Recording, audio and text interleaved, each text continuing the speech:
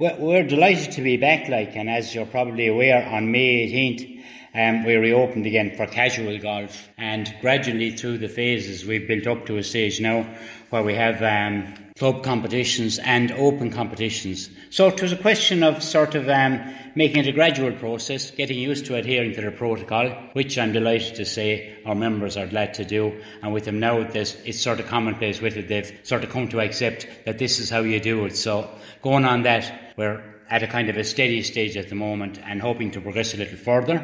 Obviously yesterday was a bit of a setback with phase 4 delayed, but we're quite willing to go along with that, and if it's going to help stop the spread, we're more than delighted to cooperate. Absolutely, I suppose these are unprecedented times, and just see a couple of golfers out there this morning even heading off for their game, and we alluded, I suppose, to any time we visit West Waterford is the picturesque nature of the course here as well. The facilities second to none. Well, that's another thing too, Gavin.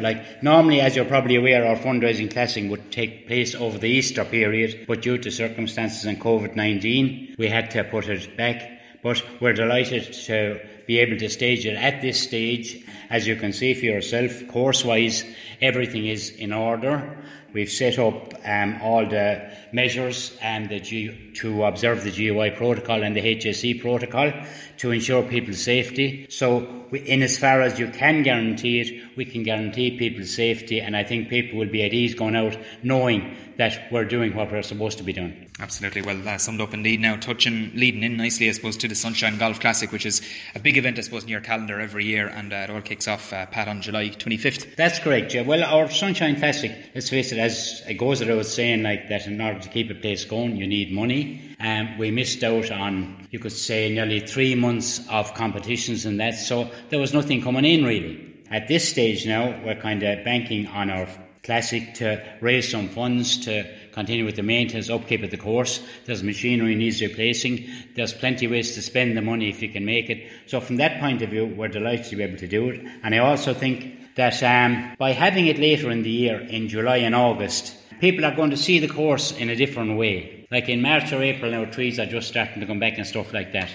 But again, looking out here, as you can see, everything is in full bloom now. So I think people will get a pleasant surprise when they come along. They will enjoy their golf. The format is set up to be user-friendly. So once you get out there, you're in that little world of your own, and hopefully our classic will go according to plan. Fingers crossed indeed, and let's hope the sun will stay shining as well. Runs right through then, Pat, to August 2nd, so plenty of opportunities there for people to get involved. €100 entry per team of 4 and a re-entry of €15 per person. So maybe just a quick outline to listeners of how they can get involved. Well, that's true. We're running for 9 days. There are a number of reasons behind that, the main one being that there won't be any mad rush on any particular one day. People will have 9 days to play it. Format-wise, it's, as I said to you, it's a user-friendly format, a team of 4. Scoring setup is that you have 2 scores on each hole with the exception of the 9th and 18th, where 3 scores count. And teams can be ladies, gents or mixed. And on top of the overall prizes, which you'll probably notice we kept at home. I mean, we're at the stage now where we need to keep the money in the country as much as possible. It used to always be a holiday abroad.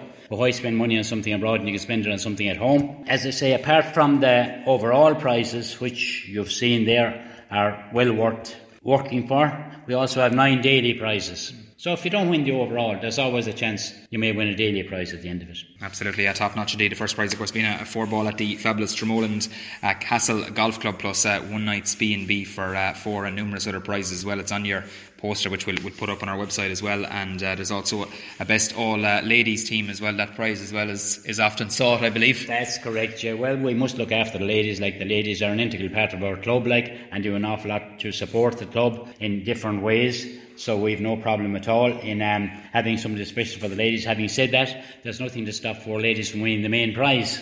Absolutely indeed. And as regards people entering then, Pat, is it advice to check out the website or ring the office here, give you plenty of notice? Yeah, well, ideally we're trying to make it contactless booking as much as possible this year in the circumstances. So you can book directly online, or you can ring the office at 058 43216. Great stuff indeed. Yeah, promises to be a fascinating couple of days, and as you say, hopefully the weather will be kind. The scenery here is absolutely second to none, and people can come out and enjoy their golf, because I suppose when people have been away for so long, and I suppose it's the return of any sport, I suppose it's gradual. It's great to get back out there, even from a mental health point of view, and just seeing people again. It's true. We've been very lucky in that case. I think the big thing that helped us through COVID-19 and when we reopened, that nearly from the start the weather has been endlessly good. And people are outdoors. It's the best place to be. It's the safest place to be. It has helped us in terms of the numbers playing. People can play from early morning until maybe 8, 9 o'clock in the night if they so wish. Whereas COVID was a downer, the weather has been a good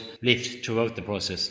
It has indeed, absolutely. And I suppose I was listening to Pat Murphy was on with our own Nigel Kelly last week, just maybe touching on Seamus Power, of course, who I remember meeting him here around Christmas time when he was back at the club last year. Had a great performance there in the Rocket Mortgage Classic there recently, and great to see him back on the PGA Tour, back in action. Well, that's correct. Seamus is constantly trying to improve.